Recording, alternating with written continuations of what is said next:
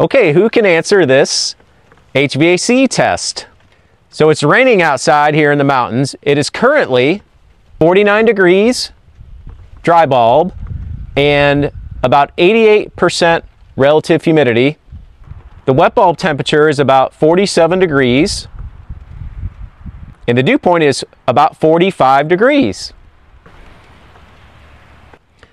So here's the question. Given these conditions, what mode would your DOAS unit be in? Your DOAS, dedicated outdoor air system, or makeup air unit, would you be in the heating mode, cooling mode, or dehumidification mode?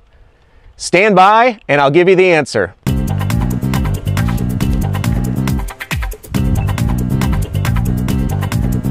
Okay, this is the perfect day to demonstrate how makeup air units work. So the first thing we do in an MAU is we look at the dew point. So if the dew point is below the dew point set point, so right now the dew point is 45-ish degrees, the dew point set point on makeup air units is typically around 50 to 55 degrees. So we're below that dew point set point for dehumidification, so we would not be in dehumidification. So the next question is, do we cool or heat the air? Well, it depends on the set point. If our supply air temperature set point is set at 70 degrees, we are currently at 48 degrees, so we would be heating the air.